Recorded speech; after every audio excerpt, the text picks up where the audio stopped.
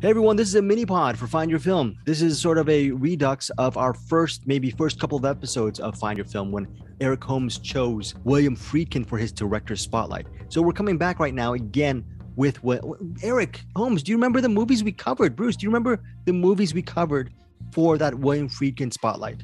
We did Good Time. We did Killer Joe.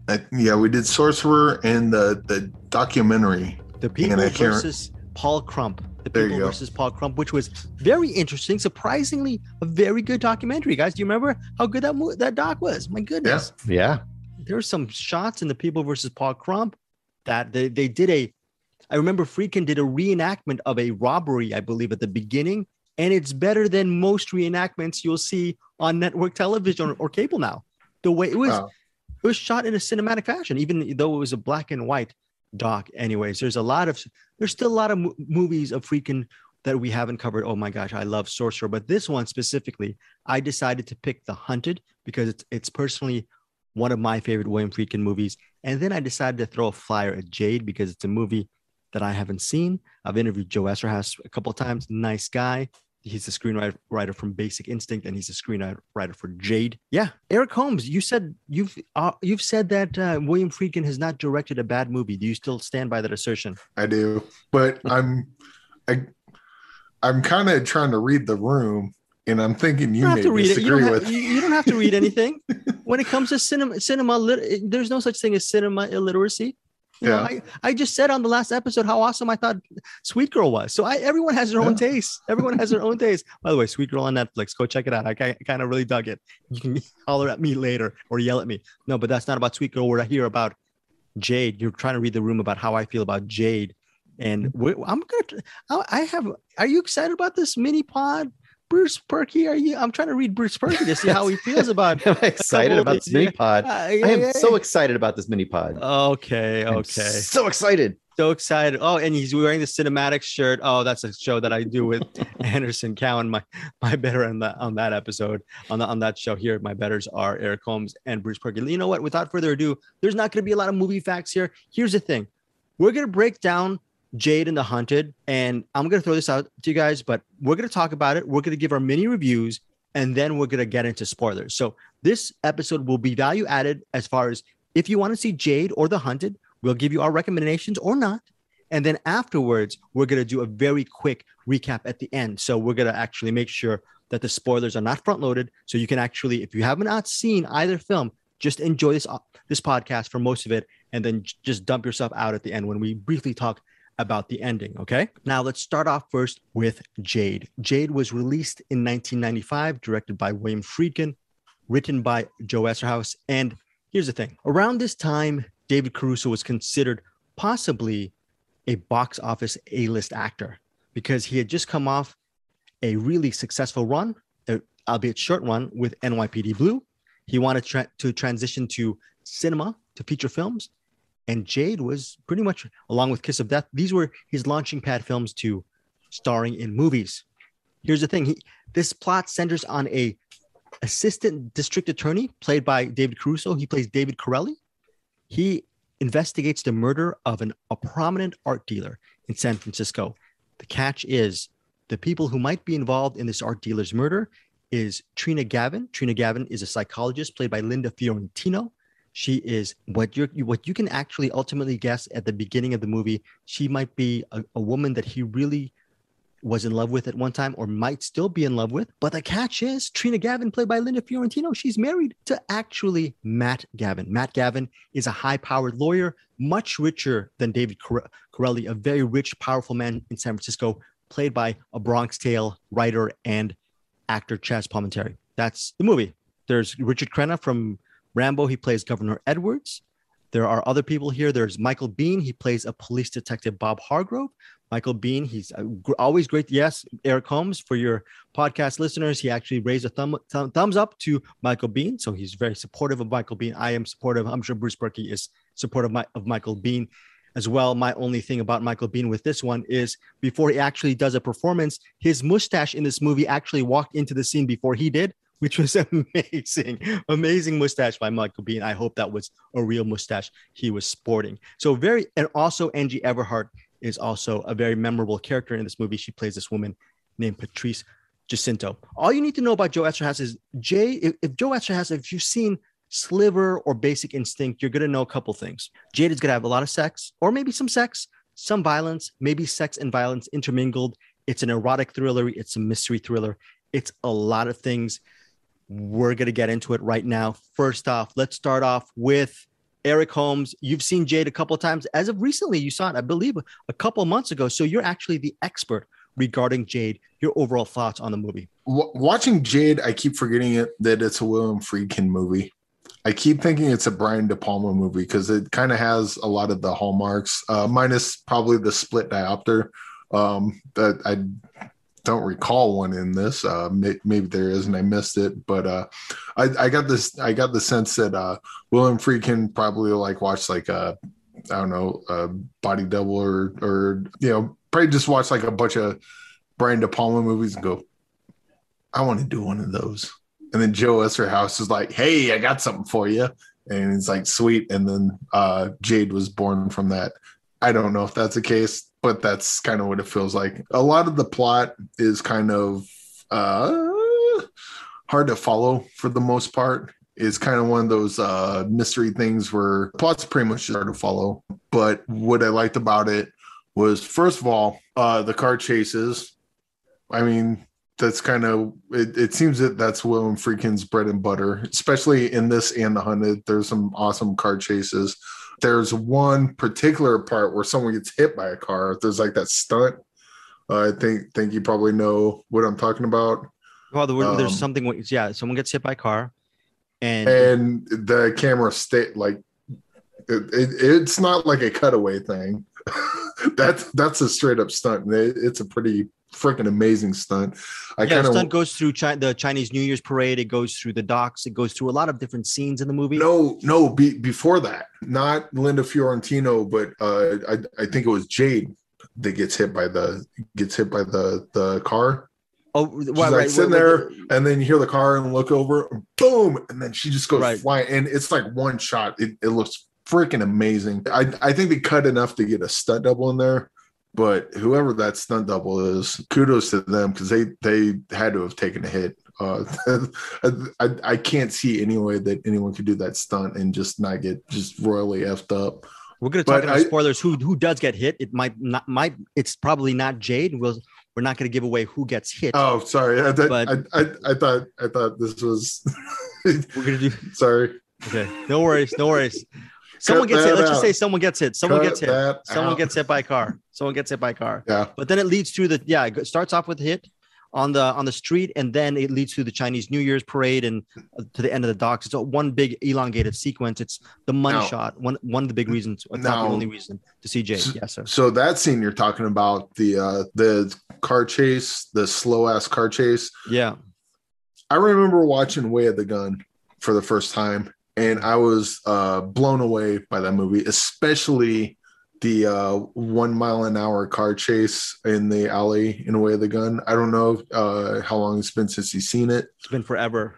You gotta watch it again. But they're in an alley and they're just kind of slowly, they're not even driving the car. They're bringing their foot outside the car and pushing the car with their foot. That's how slow they're going. I was like, oh, that's so brilliant. You just have a really tense car chase, and they're hardly, they're barely going a mile an hour. And then to watch Jade and go, oh, I wonder if that's where Chris McQuarrie got the slow ass car chase idea. Because you have the cars where they're speeding through and crashing through everything, but then you got that thing where they're barely idling the car by because there's so many people around and they're just trying to, yeah, it's good stuff. And William Friedkin's kind of I think he's kind of an underrated action director. Like people think of Friedkin. Well, no, because they bring up the French Connection. And of course, what he did with Sorcerer with the tank with the gas, with that gasoline thing. Yeah, but To Live and Die in L.A. You've seen the chase in To Live and Die in L.A. Yeah, but I don't know that, and I could be wrong, but I don't feel that William Friedkin's known as an action director. And he's freaking fantastic at directing action. Yeah. He gets the geography down. He gets the tension down, tells the story within these action set pieces. Granted, a car chase has nothing to do with the erotic thriller plot that, has very little to do with the erotic thriller part, but it's great stuff. Well, Eric was talking about Bruce, it has nothing to do, and that scene is obligatory. That car chase seems obligatory within the whole fabric of the Jade narrative. And this movie is exactly what Eric was saying about how it reminded me of Brian De Palma. The opening shots where we witness the remains or the killing of that art dealer, the post effect of it. We're actually drawn in via, I guess, Rear Window style. So there's a lot of Hitchcock and De Palma references at the beginning of the movie. The movie is scored by the late composer James Horner. James Horner is kind of doing his own kind of very spooky suspense thriller kind of score as well. There's a lot of really cool things to love about it, but ultimately there's a lot of mixtures of there's just a whole bunch of ingredients, and I'm wondering if it made a good meal for you, Bruce, ultimately. Well, I think I'm the only person that probably saw this in the theater, which I did actually. Didn't remember it very well. It's been a long time, but watching it the second time, it's kind of enjoyable despite itself. It's kind of how I felt. I think this movie is it's kind of a mess. It's about as Joe Esterhazy as you can get. I mean, in a lot of ways, this is a kind of movie that just doesn't get made at all anymore. If you think about it, like the erotic thriller is pretty much a dated thing as far as movies go. In fact, that's the kind of my overall impression of this. This is really a dated movie in a lot of ways. It's kind of preposterous. It kind of doesn't make a lot of sense. And I think it could be really enjoyable for that reason. I think you could really enjoy it almost as a camp movie from bygone days. Because I thought about this and I was watching it. I was like, what else came out this year? And I looked and I was like, this came out the same year as Seven. Seven seems like a modern movie. This seems like a dated movie, in my opinion. I look at this movie and I think this could have been made in 1982, So it's enjoyable. It's kind of silly. Some of the acting is definitely dubious. And when we act about who that person is, Jade or not Jade, there's a scene with her, which is just ridiculously written, where it's just like one of those scenes where it's like, and yes, they know her as Jade, there's like, it's like those like really like expository moments. It's fun. It's silly. I wouldn't recommend it to people who want a seriously made, tightly wound, I guess, procedural, because it doesn't make a lot of sense. You could poke a billion holes in this movie. And as far as the chase goes, I wasn't really down for the chase. I think the chase was kind of like oh really? I think the chase was like, it was like about 4 different cliches in one, especially the scene going through the parade. I mean, to me, that has been overdone so many times. I mean, how many James Bond movies alone have had a chase through a parade? It's just like going a mile an hour. I would say only one, and that movie is called Way of the Gun. I think this usually they're not in a car, but I mean, it was just. I mean, I found it pretty silly. I'll be honest. You found it silly. I actually recommend Jade simply for the car chase. I said this movie is 95 minutes. Watch this movie for the car chase. Watch this movie because it is silly in certain spots. The big minus of this movie, in my opinion. Okay. Linda Fiorentino as Katrina Gavin. She's a very smart actress. She doesn't act anymore. She hasn't acted in probably for a while, for the last 12, 14 years. And she hasn't really been big since the 90s. She started in Last Seduction, really interesting, good movie. And she was in Dogma. She's been in a whole bunch of Men in Black, a whole bunch of other movies.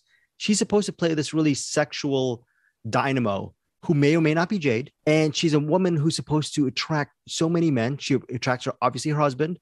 She attracts David Corelli, played by David Caruso. And I don't know, I believed her as a psychologist, and maybe it's my own taste. I just didn't feel the chemistry with Fiorentino in Jade. I felt no chemistry between her and Palminteri. I felt zero chemistry with her and Caruso. And this movie is supposed to be a sexy thriller. I don't blame her. I don't blame her. I blame them.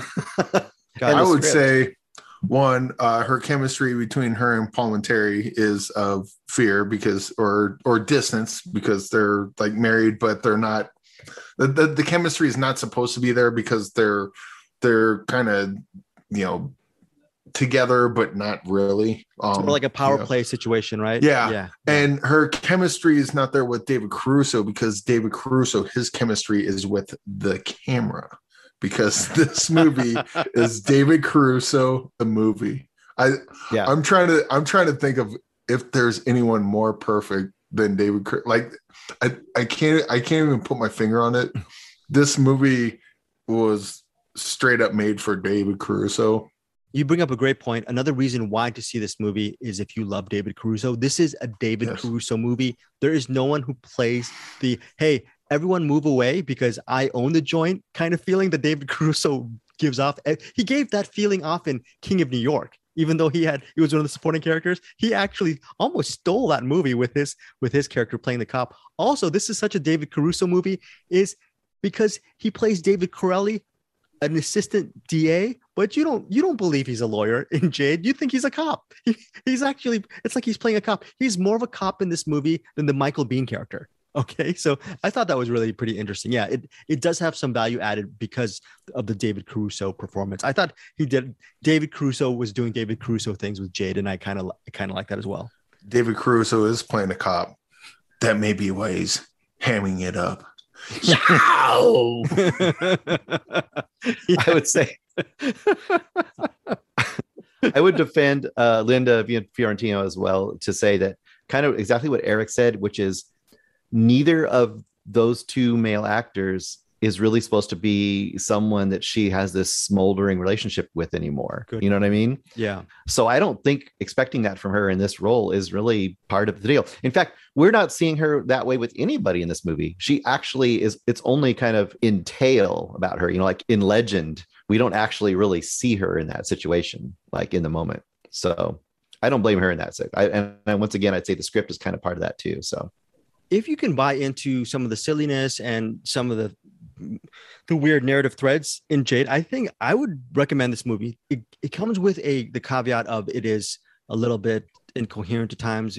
Eric was talking about the plot and whatnot. It's a lot of that stuff is secondary, and it doesn't really feel. Eric made another good point. He was kind of wondering, he forgot that it's directed by William Friedkin. It doesn't really feel like a pure Friedkin movie apart from some of the cop chases or the gritty questioning stuff. But I did like this as an overall experiment, even though it's flawed.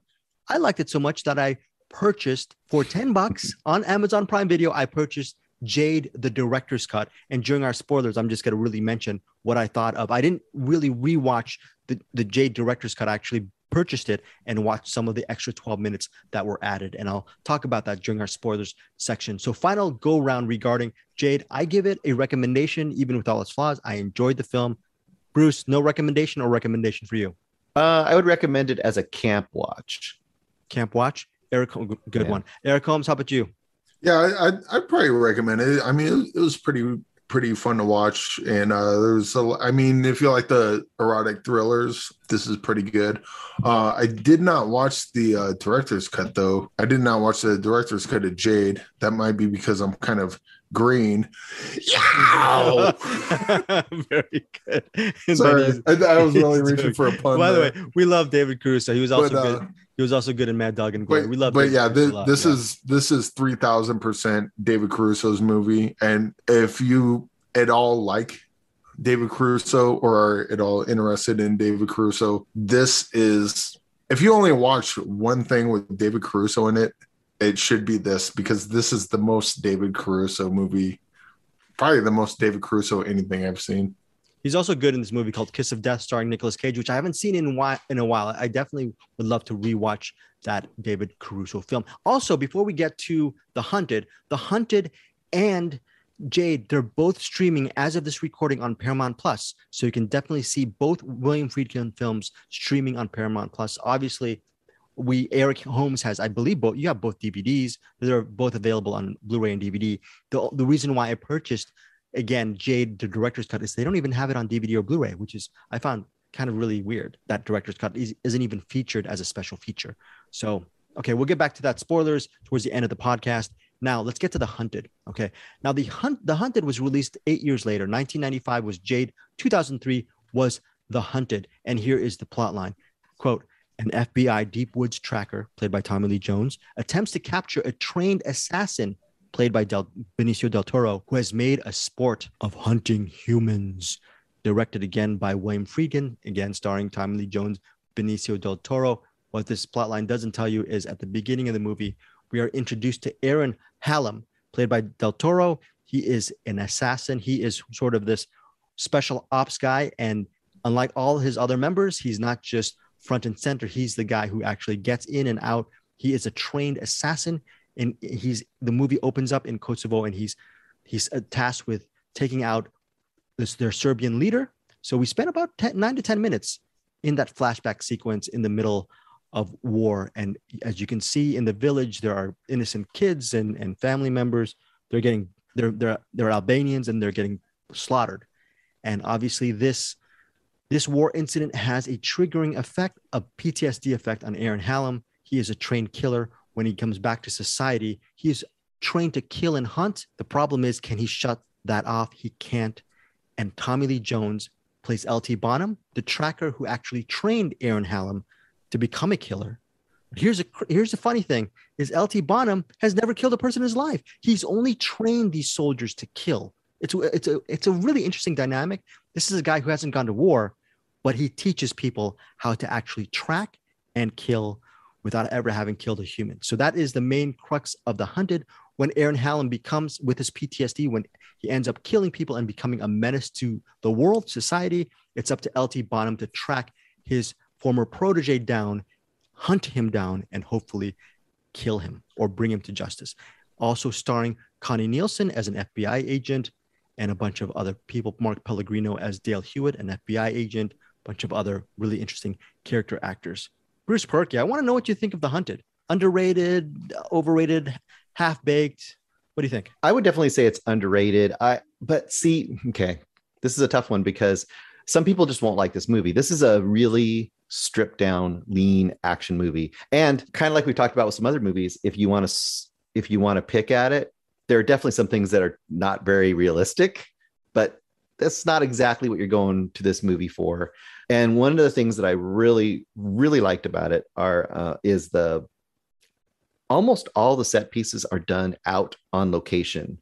You know, they're either on the streets of Portland, they're in the forests of Northwest, there's a variety of places they occur, but they're not on sound stages, and you really feel that. And I think that adds a sense of, I don't know, veracity to it. Because like I said, if you pick apart some of the little pieces, you'll be like, wait, what did that character do that for? That's not very realistic. But you kind of forgive it because everything else is so grounded as far as the locations and settings and all that. And the biggest, I guess, key of a movie like this is two really strong characters. You know where they're coming from, and a character that's essentially the villain, that they're constantly giving you reasons to like understand him. So it's like you kind of want him to be redeemed. So that's really key, I think, to a movie like this. It's not just straight bad guy. There's some elements to there which I think enrich it. And then last but not least, I love how Tommy Lee Jones, we talk about how he hasn't killed and all this, but over time and time again in this movie, he'll keep going in with nothing. No gun, no knife. There's one point early on where he goes to track Benicio for its character for the first time, and he doesn't have anything. You don't know how long he's gonna be out there in the woods. He has like just a shirt in his pants, and I'm just like, you're gonna die of hypothermia, dude. You don't have nothing. And he just goes in, and he keeps going into scenes like this where it's almost comical, but you kind of believe it too. Where it's almost comical, where it's like Tommy Lee Jones has nothing. You're like, dude, you're kind of getting to be an older guy. You have no chance here. How are you going to make this work? But you also kind of believe it when you see it go down. So I thought I had a lot of fun with this movie. I think it's real, like I said, streamlined, pure action, pure thriller. If you kind of like that kind of movie, I don't know how you wouldn't like this movie. There are parts in this movie where there's no dialogue, where it's just Tommy Lee Jones, Benicio del Toro, one's chasing the other, one's trying to elude the other person. And it's just shots of them in the wilderness. We talked about the car chase in Jade. There is a chase in this movie that I think is actually better than Jade. And I love Jade. There is a walking, driving chase sequence that I think is fantastic and overlooked. Eric Holmes, what did you think overall of The Hunted? High on your list for Friedkin? Greg, I have to agree with Bruce there. I believe this movie should play in every outhouse, whorehouse, hen house, and shit house. Yeah, this movie's pretty stripped down, and it's kind of a '90s action movie. Did this come out in the '90s or was this 2000s? This is 2003. Okay, yeah. Well, it feels like a '90s thing, right? Yeah. I got a little nostalgia just because it's pretty much like The Fugitive. I mean, it's kind of the same wheelhouse. This one's a little better because it's in the forest, so you get you got a lot of the greens, and kind of similar to when I was watching Sorcerer, or not a William Friedkin movie, but Romancing the Stone. Like, every movie from this era needs to be shot in a forest or a jungle. But this one is pretty fun, kind of similar to First Blood, but without like the emotional weight that First Blood has. I think a lot of people forget that First Blood gets pretty heavy emotionally. This has moments of that, but mostly it's this one's just kind of a fun sort of action movie, real simple. Not much to add to what you guys said. Other than that final, like, is it spoiler to say that there's a final fight in this? Yeah, we'll get to the final fight. Yeah, there is a final fight. It's inevitable. Okay. That's not a spoiler. The fact that I can say that there's a final fight, I can say what I was getting at. That thing was fucking awesome. Yeah, that was like, because I'd seen this movie a while ago, and then just rewatching it recently for this. I'm like, God damn, that thing's so good. And there's a couple parts in particular, shots that they do. And again, that's William Friedkin being a fucking dynamite action director. The fights between them, like, and to Bruce's point, there's stuff in this that doesn't make sense. Like, if you're a cop or a detective or whatever, you're gonna watch this go, ain't how we do it. But overall, I dig this one a lot, and this is kind of this one feels like one of those meat and potatoes type movie. There's not a lot of extra stuff. It's just salt, pepper on the steak, and that's all you need, and it's delicious. Bruce, you're talking about the stripped down narrative, and the idea with the antagonist. You kind of, I'm not saying you feel for him, but you understand sort of the shadings of his character. Okay, good and bad. I thought this was really interesting because the protagonist, Tommy Lee Jones's character, it comes into question about the idea of the father and son. He is sort of a father figure to Benicio's character, and one has to ponder throughout the narrative: did this hero of the story actually fail the antagonist? Actually, and that's one of the themes that Friedkin doesn't really overblow, because this is pretty much a stripped down narrative. But I really like that element where you're actually thinking, you know what, you are the protagonist, but there are things that you've done that maybe you should have paid attention to. Did you like that element as well, that he's not just a clear cut perfect protagonist? Yes, absolutely. In fact, I was going to mention, because Eric mentioned The Fugitive, and that's kind of a key difference, right? In The Fugitive, the whole idea is that you have a totally wronged person that's being pursued, and he's constantly trying to prove that, hey, I didn't do anything wrong, and I'm just trying to, clear my name. Whereas here, Benicio's character has done a lot of these things, and he is dangerous, and he is kind of on the edge. But what you're saying about Tommy Lee Jones' character, now that is really interesting. And there's a key scene in the middle of this. This isn't a spoiler. There's a key scene in the middle of this where it has a flashback, and it shows the training, and he's showing how he's training, like how to effectively totally kill somebody with all these slashes, and cut this artery, and then stab up through the sternum and get the heart and all this stuff. And as you're watching it, you've already got the context of what Benicio has become. And you kind of get this feeling that, Tommy Lee Jones' character, even though it's not, like you said, it's not very explicit, that there's kind of this idea, like, I've created these monsters, and he's kind of like, I've sent these guys out there. They do this stuff, and they're totally unequipped to kind of come back to the world. What do they do now? So I think that is an interesting subtext. It isn't really required, because, like Eric says, it's meat and potatoes. This is an action movie for first and foremost, a thriller. But those little parts are really great. And last thing, I was glad you mentioned First Blood, because I wanted to mention, think about the last movie. We had Crenna and Caruso, who are both in First Blood. So that's a nice little thing. And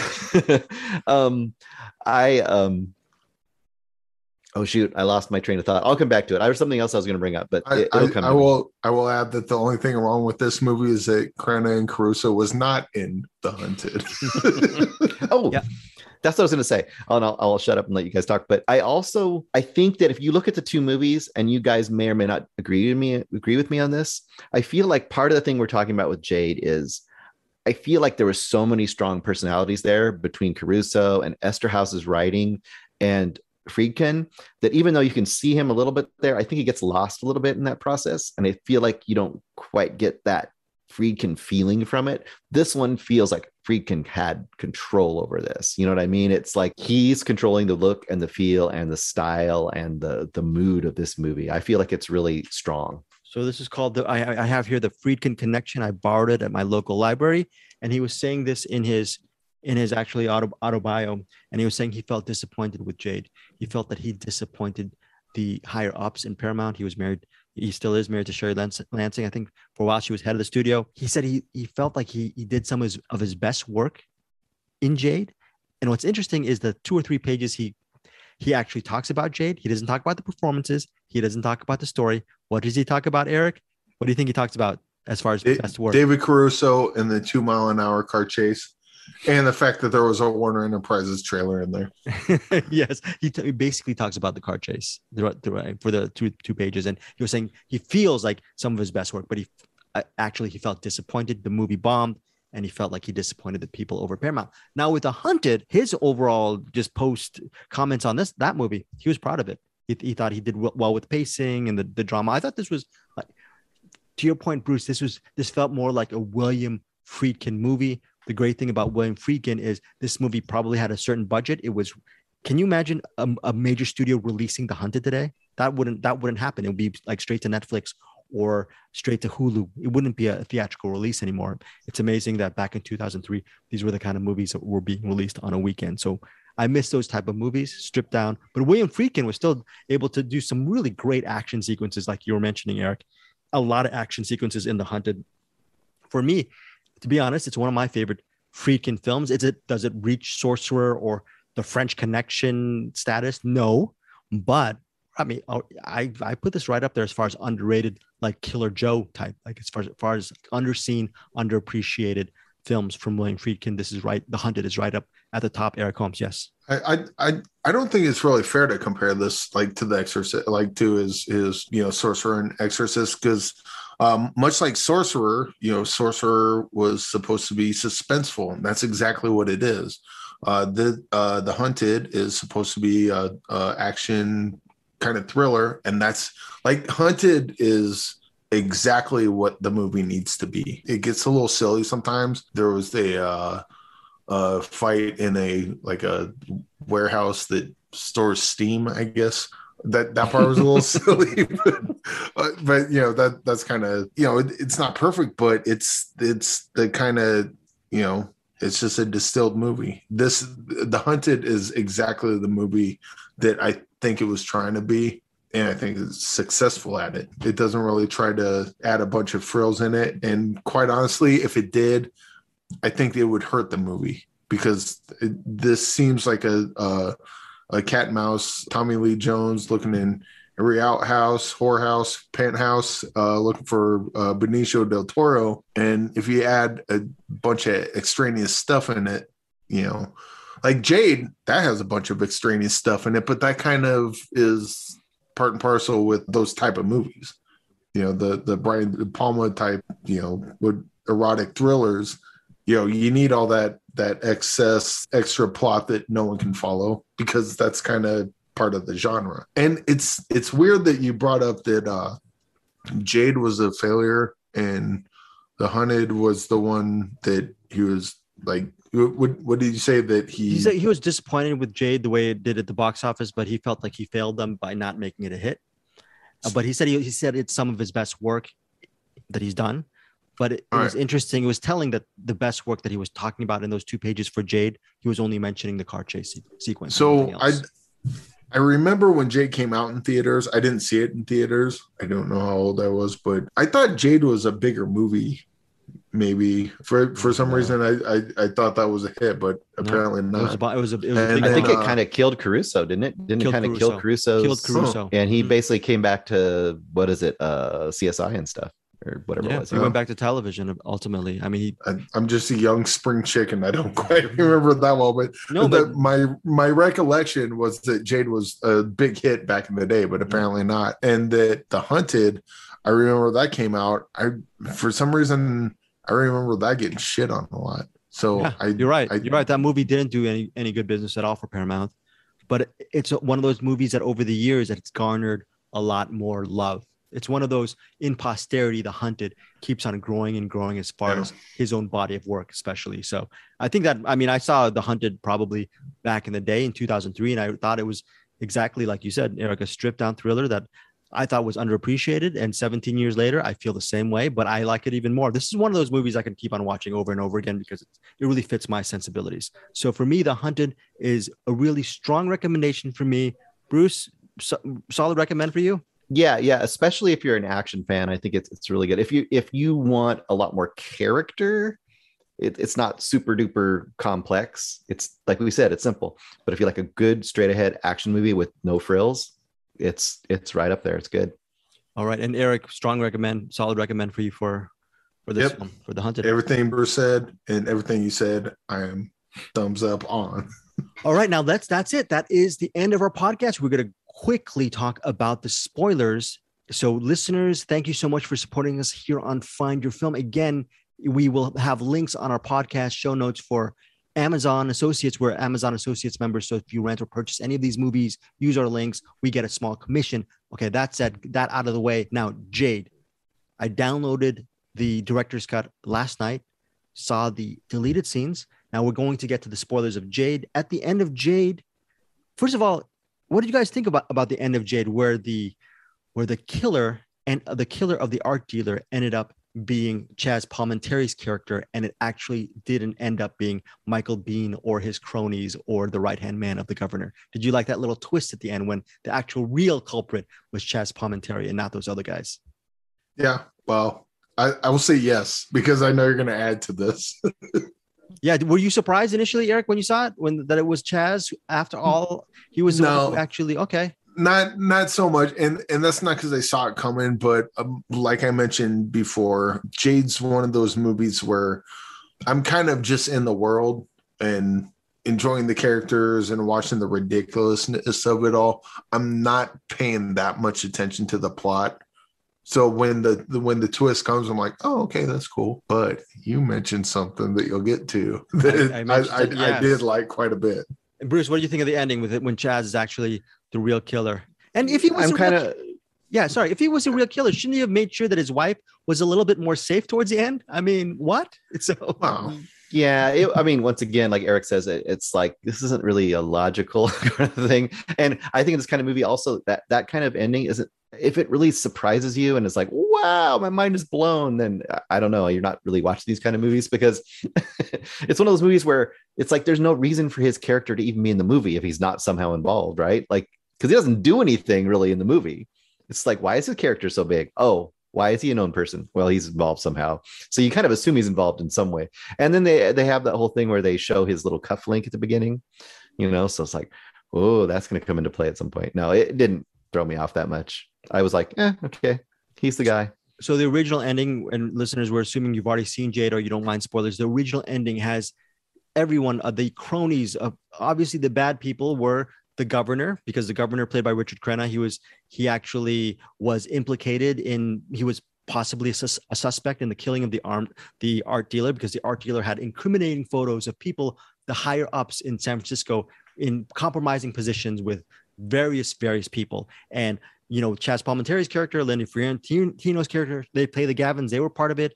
The governor was part of this whole sex kind of game kind of situation of Jade. So you're thinking throughout the entire movie that it's the governor and his cronies who actually are killed the art dealer and were dispatching of everyone else that were involved in the art dealer's world.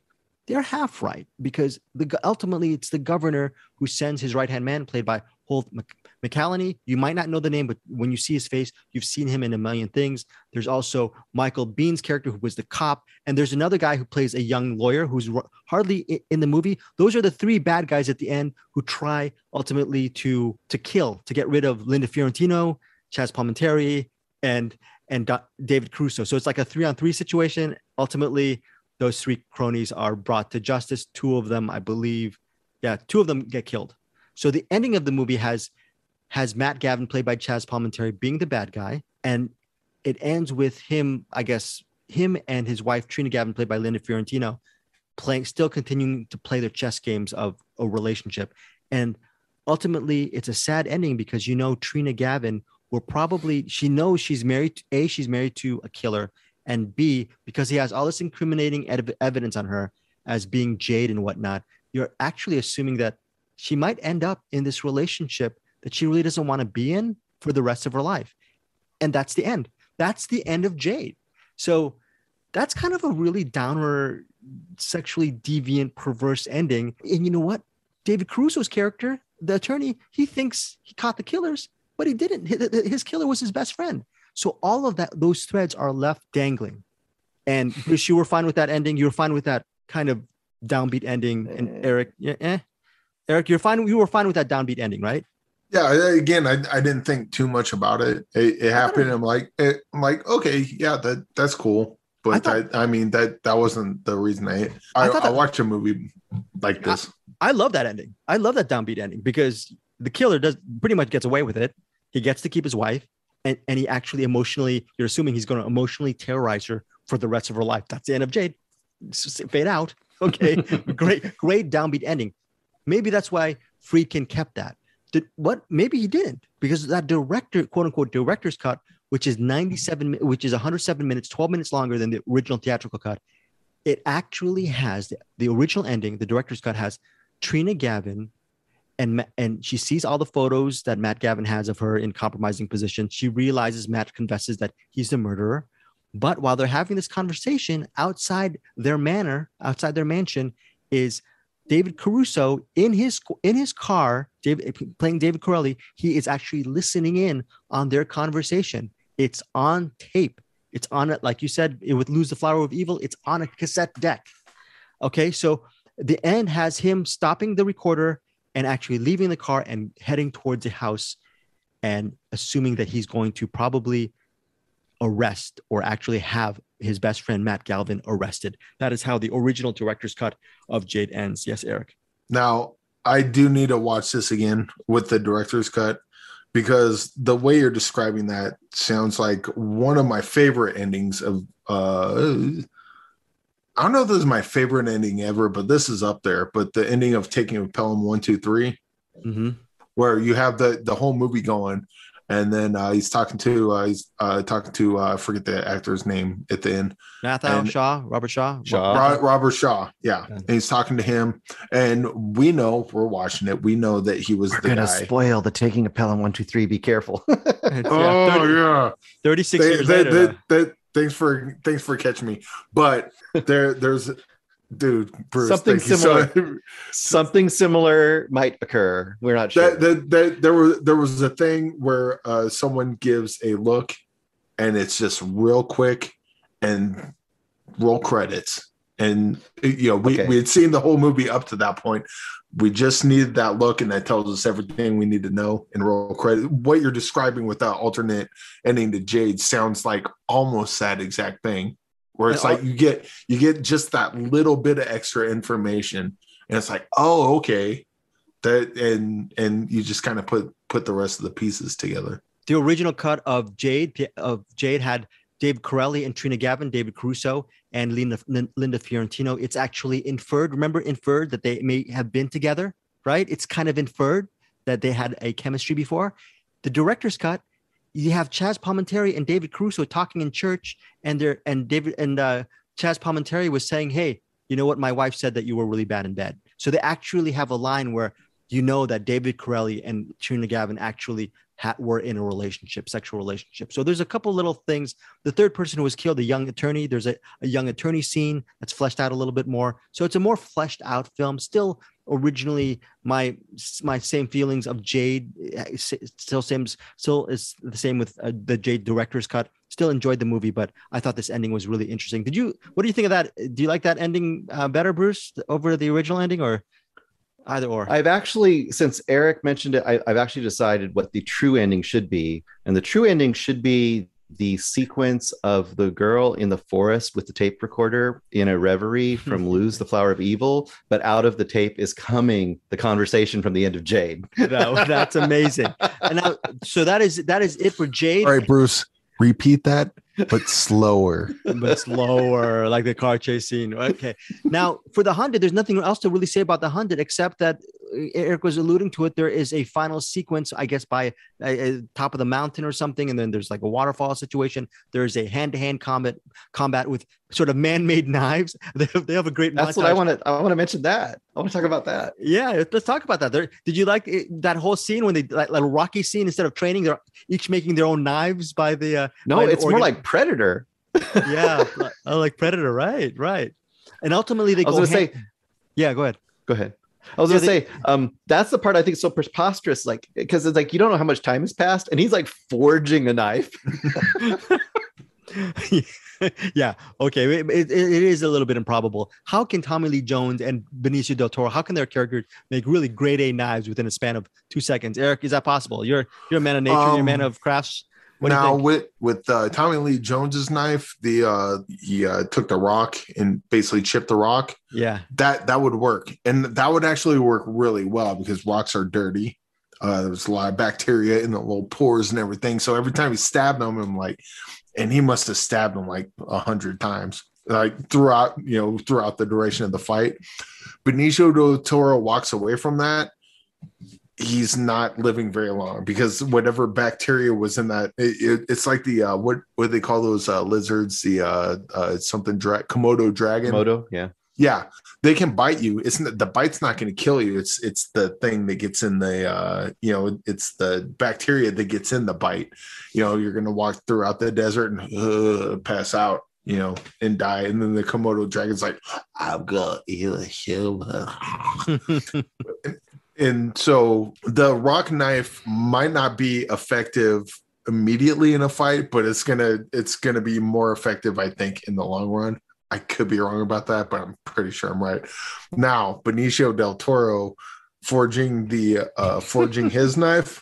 What is that? That's like he's like a blacksmith, an expert blacksmith, along with being a great Kosovo assassin, right? So he forged it, and he's kind of doing whatever he can with the tools he has, and that's fine. And then he dunks it, take a red hot knife, dunk it in the water, and he hardened the steel, but he doesn't have a grinder, so his knife isn't sharp. So basically, you have a hardened slab of just steel, which is fine for just hitting people blunt, but it's not going to cut you. There's 0% chance that it's sharp enough to cut you in the way that they did in the movie.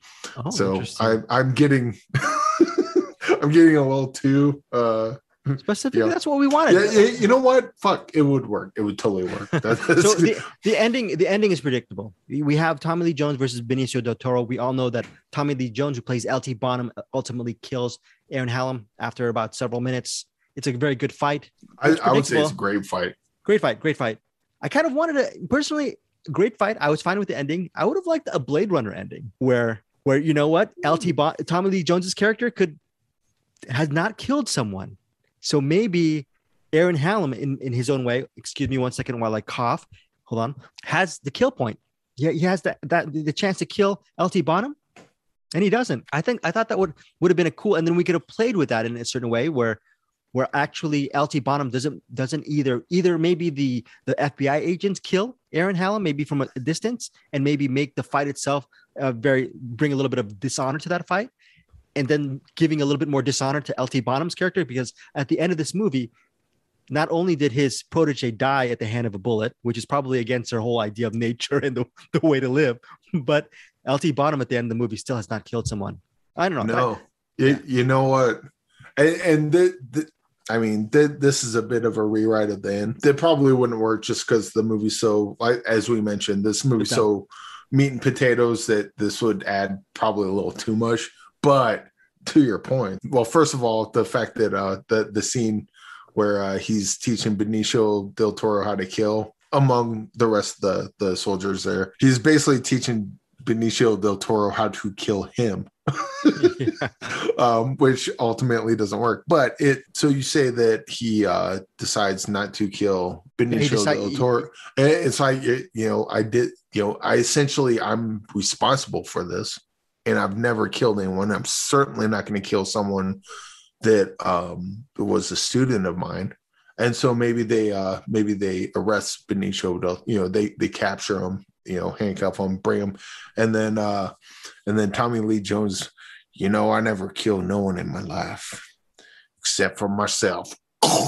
That's an alternate. The alternate I was saying was Aaron Hallam, played by Del Toro. He actually has LT in his sights, and he's going to kill him, but he doesn't. He does a Blade Runner, and instead, he hesitates for a moment, and he decides not to kill him, and then just backs out. And then maybe someone like the FBI agents, they throw a little bit of dishonor to the proceedings, and they just take out Benicio del Toro. And LT Bonham realizes that he could have died right then and there, but his protege decided not to kill him.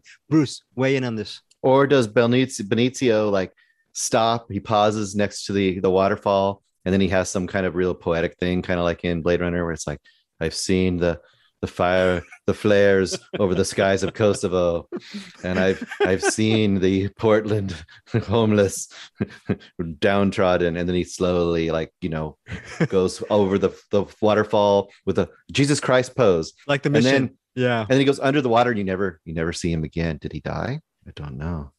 That'll be interesting. And then Christopher McQuarrie leans in English, please. Also, one final thing. At the end, we have him with the letters from Aaron Hallam, and he decides to throw the letters into the fire, and he's out there in his cabin out in the middle of the wilderness. So he's going to move on from his life. That's fine too.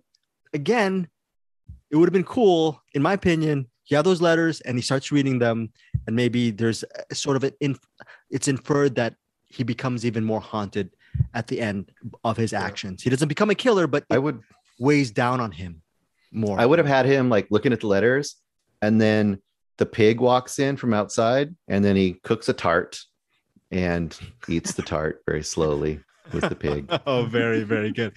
Throwing in some movies from yesteryear. All right, so that is it. Our mini pod review of The Hunted and Jade. Okay, so tell us what you think of these movies. And again, there's both streaming at Paramount Plus. We will see you next week. Anything you got to say, Eric, before we get out of here? Very big day. But William Friedkin, he's a man. He is the man. And Bruce, as always, we're ending the podcast with you. No, this is yours today. This is yours. You get to end it. Okay, I've talked enough.